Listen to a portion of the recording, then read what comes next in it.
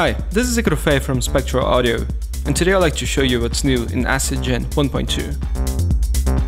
ACDGEN is an advanced pattern generator for Ableton Live, designed to create useful bass lines and melodies, and the new 1.2 update includes many improvements and fixes.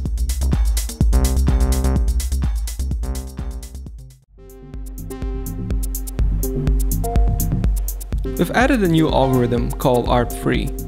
ARP3 combines basic techniques from regular arpeggiators with ideas from other ACDGEN algorithms. The results are reminiscent of standard arpeggios, but much more dynamic and interesting.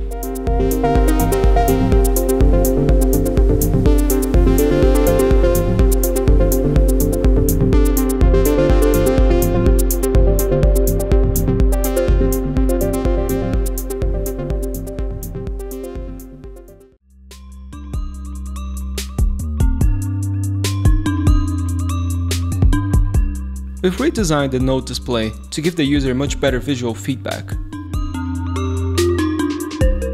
It can now display the active step and density state of each note.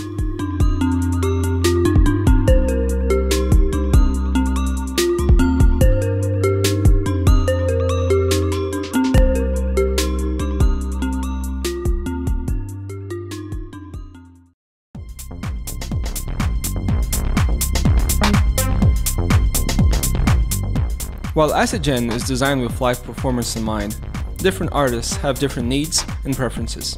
Therefore, we've added 4 different presets for the transpose and the length buttons. You can now select which one works best for your setup in the options view.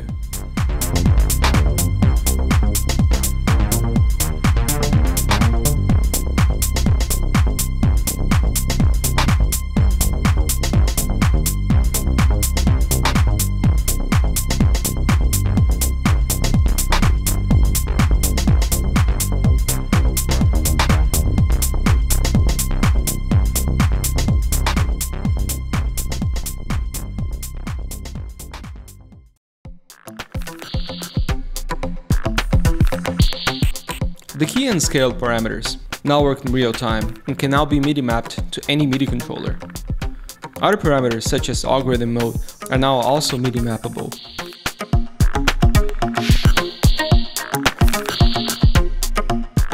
You can now disable the pulse quantizer from the options view. While the pulse quantizer is extremely useful when trying to keep things in key, it's nice to have the option to disable it and go down a jazzier route.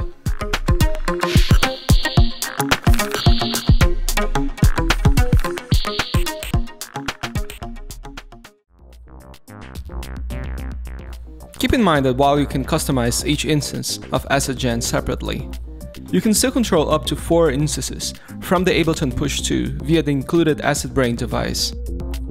If you haven't already, check out the ACDGEN 1.1 video to learn more about AcidBrain.